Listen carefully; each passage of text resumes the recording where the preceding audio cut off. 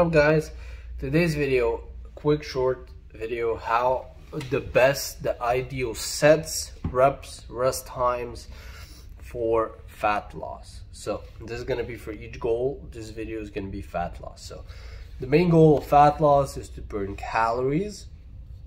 So to burn more calories, you should do higher reps, you should do more sets. Pretty simple, but you should still keep it heavy, decently heavy, so you maintain muscle mass, because heavy weight is going to send a signal to your muscles, hey, we still need this muscle because we're doing intense training.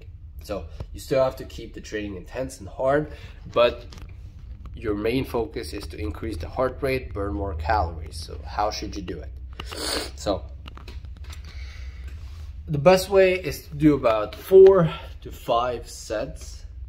It depends. 4 to 5 sets, and you should do about 8 to 12 reps.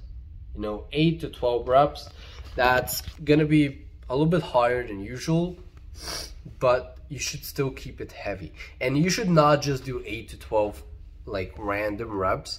You should do 8 to 12 reps to failure, meaning you reach failure at 8 or 12 reps. I've done a video on failure. It's basically where you reach form failure, where you cannot perform another rep with perfect form. That's failure. So then you stop, and then you rest because you want to increase your heart rate, because you want to make it more intense to burn more calories. You're gonna down your rest times. So you rest about 30 seconds to a minute. A minute at the most and 30 seconds at the least. If you rest 30 seconds and you're using heavy weight, it's going to be really intense. So about 30 seconds to a minute, and then you repeat. And you repeat that for 4 or 5 times. That's 4 or 5 sets, and you're done. That's basically how you do it. Now, because you're in a fat loss phase, maybe you should do more intense exercises, like not bicep curls, and maybe you should do like compound exercises that work multiple muscle groups, because those burn the most amount of calories.